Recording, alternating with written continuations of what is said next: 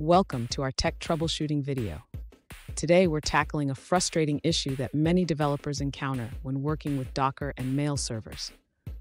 Our viewer, Sashka, is struggling with accessing certain ports on their Docker mail server, specifically Dovecot and Postfix. Despite checking various settings, they can't figure out why ports 25, 587, and 993 are inaccessible from outside their server. Let's dive into the details and see how we can help Sashka resolve this mystery.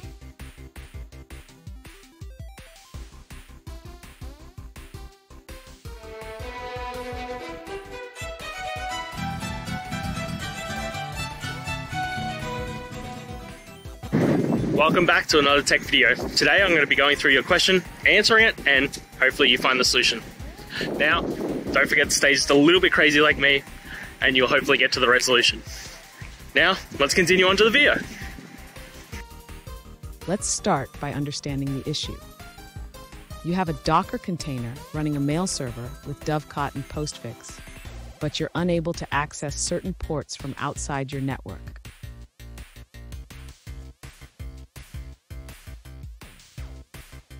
First, check your Docker container's port mappings. You can do this by running the command docker compose ps. Ensure that the ports are correctly exposed and bound to the host.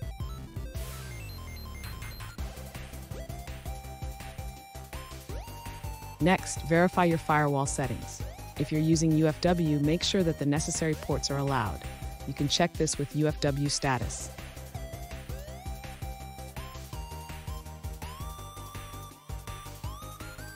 If the ports are still inaccessible, it might be an issue with your hosting provider blocking these ports. You can use Nmap to scan the ports from both your local machine and the Docker host to see their status.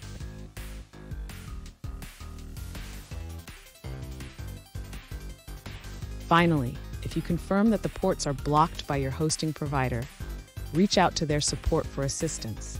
They may need to unblock these ports for you.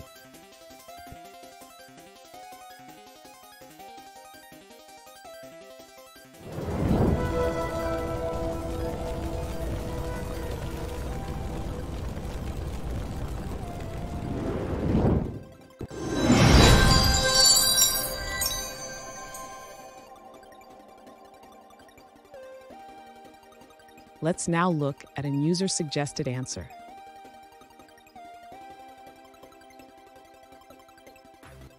The issue with inaccessible Docker ports was resolved by the hosting provider. They identified a hardware firewall that was blocking certain ports.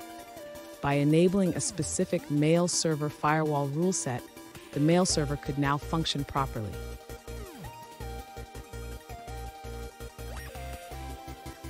And that's it, guys. We've gone through, answered your questions, and hopefully found that solution that you're looking for. If we did, please hit subscribe. I'd really appreciate it. And until the next time you need technical help, I hope you have a good one.